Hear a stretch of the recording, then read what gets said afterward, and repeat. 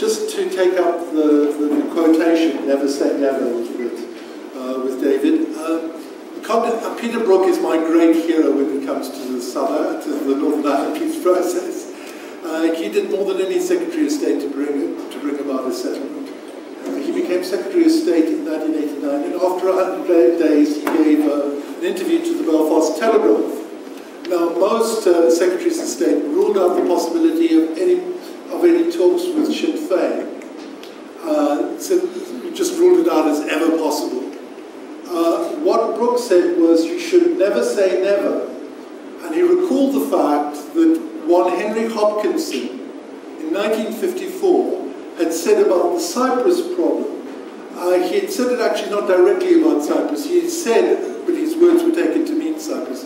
He had said there are some colonies which for strategic reasons can never be given independence. That was the context of never say never. And Brooke was referring back to it, and Brooke was saying, applying into the possibility of Sinn Féin in certain circumstances coming into negotiations. The other thing that Brooke said in his 1989 interview, previous Secretary of States on appointment had always said that they would hammer the IRA, they would smash it into destruction, they would squeeze it like a tube of toothpaste, one Secretary of State had said. And Brooke actually said something different. He said, actually the IRA cannot be defeated. They cannot militarily be defeated. They can continue. We don't have the power to stop them continue. However, he said, their political violence is winning them nothing. They're not gaining anything by continuing the arms struggle. I wouldn't use the word arms struggle. They're not gaining anything by continuing with the campaign of violence. There was a very subtle message.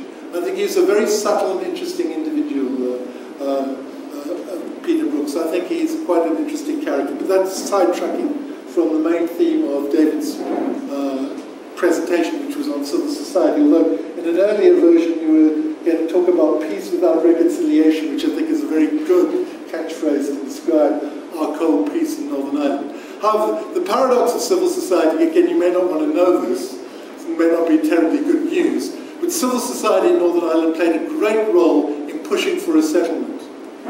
The moment there was a settlement, civil society was finished as a political influence. So, under direct rule, civil society had a lot of influence. The reason it had a lot of influence was that under direct rule, ministers wanted to consult somebody in Northern Ireland to legitimise what policies they were pursuing. Generally, the political parties weren't too sympathetic to what the British were doing, so they used civil society. So ministers would talk to elements of civil society. If you were an NGO, you'd given the minister's phone number, you could phone up. The civil society was consulted all the time. The moment we had devolved government in Northern Ireland, civil society, the telephone numbers changed and civil society was out of the picture. The politicians wanted to take over and they didn't want civil society and NGOs in the picture at all. So it's great irony what's happened to civil society under our settlement. However, I don't know whether I should be telling you that, but I've got to tell you that. I haven't got much time, so let me move on quickly to South Africa. Again, let me add a bit of spikiness to the story. I think very well told, and I agree with most of it. But the South African transition wasn't peaceful. 20,000 people died in political violence between Mandela being released from prison and Mandela becoming president. 20,000 people didn't die for no reason at all. There were political strategies in place. The National Party assumed when it went into negotiations that the ANC was in a very weak position. They assumed it was in a weak position because of its alliance with the South African Communist Party. And by the way, most whites in a non-racial ANC come via the South African Communist Party. If you want to be in the ANC and you're white, you better be a member of the Communist Party. Or better have association with the Communist Party. And the National Party assumed that the discrediting of communism would mean that the ANC would be discredited. They also miscalculated on Mandela. Mandela had become a mythic figure in prison. He was unknown, unphotographed, etc. And they thought that once they released him, he would become a human being with flaws, etc. And they would exploit that, and that Mandela could be brought down to size. So the National Party thought it could win the transition. And they thought with a bit of judicious aid to the Inkatha Freedom Party to weaken the ANC by direct violence, that this would work in their favour.